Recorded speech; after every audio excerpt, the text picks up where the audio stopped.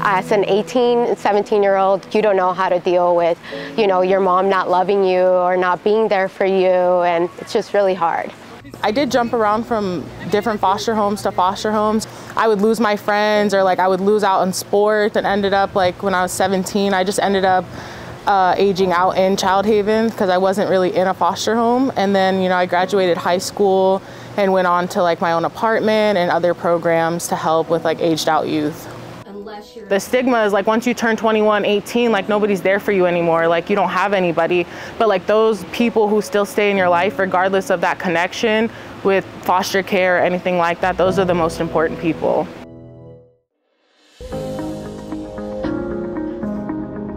So Step Up provides to aged out of foster care young adults case management services.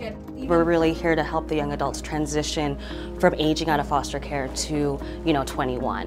When you think about maybe the education system, so going to post-secondary school, how do I fill out the FAFSA? The last 2 years I've been going to college, and I'm almost ready to graduate, and I think that that's a huge goal, and I want to work with kids that are also in the system. Making money, how do I build a resume? Getting a job, employment, finding affordable housing is definitely a challenge as well. The monthly rent assistance that they do is it's such a big help. If it wasn't for that, I would have probably ended up homeless after getting aging out. And I think that the ones that are usually successful usually have some sort of support system to kind of help them get through the next 3 years, and probably even after they leave the Step Up program.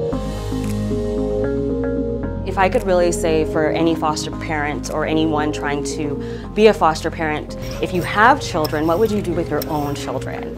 And putting that into some sort of perspective. Anytime I get new kids, I'll usually let them buy whatever groceries they want at the grocery store. So we all go together, they can put whatever they want in the cart. And then I can also come up with recipes, and I try and get them to cook as much as I can. So even the little kids can make scrambled eggs.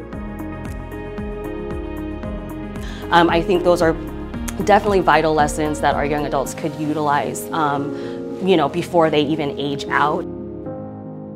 If there's anybody that is trying to become a foster parent to a teen, I would just tell them to be patient and be persistent, and understanding that they're not just dealing with having to move into a new home and get used to this stranger, but they're also dealing with the fact that they got separated from their parents and the trauma that that led them to be into foster care. We have a lot of youth who need safe, secure, supporting, loving homes. And I can say, I know it's not easy, but you're surrounded by support when you take on the task of being a foster parent. Don't be afraid to ask questions. Don't be afraid to say, hey, I need support. I think that's one of the things. Communicate if you're struggling with one of your foster young adults, but don't just throw in the towel. People can change. It could take one talk or one just hug, something, in order for you to tell somebody that you care about them. Because a lot of times people just have never had anybody say, oh, I'm proud of you, oh, I care about you. And those words can go a long way. Somebody just giving you one chance can change your life.